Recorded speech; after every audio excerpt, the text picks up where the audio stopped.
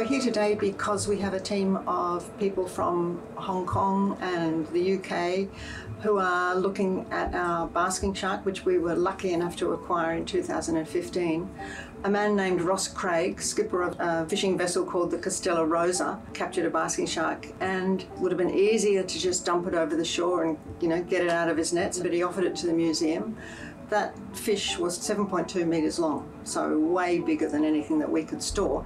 So we kept the head and we kept all the fins, and we got tissue samples and we got some vertebrae, and a decision was made to 3D scan it.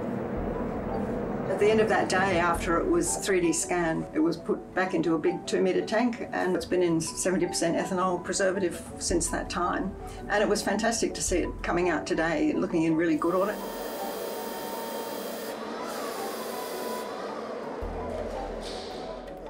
I'm a professor at City University of Hong Kong. We traveled all the way to Melbourne to look at a big shark head.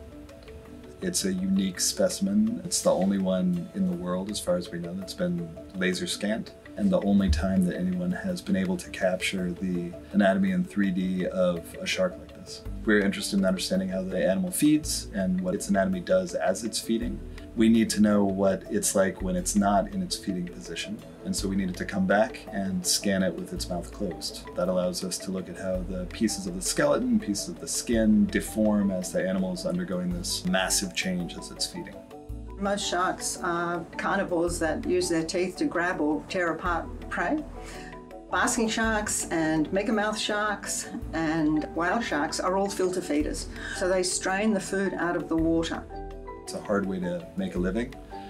They eat very small things, but they're some of the biggest fish in the ocean. But oddly, we don't know much about how the filtering actually works. It's impossible to study in the wild because the animal's so big and it's moving so fast as it's feeding. So we need specimens like this in order to examine it. We got this giant head. We had no idea what anybody would want to do with it. And so it's fantastic to have people come here and actually do research on it. And we learned heaps today. Yeah, there's someone in a line.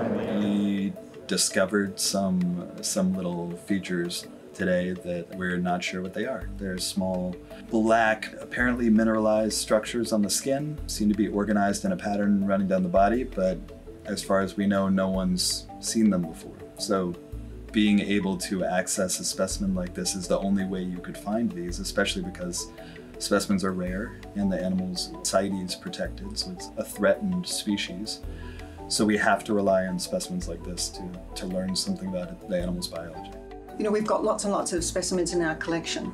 They can all tell a story, and one of the things I really love about this, even though the shark was caught and died back in 2015, to me, in a sense, the collections are a living collection because their stories can live on into the future and people can find out new things about them.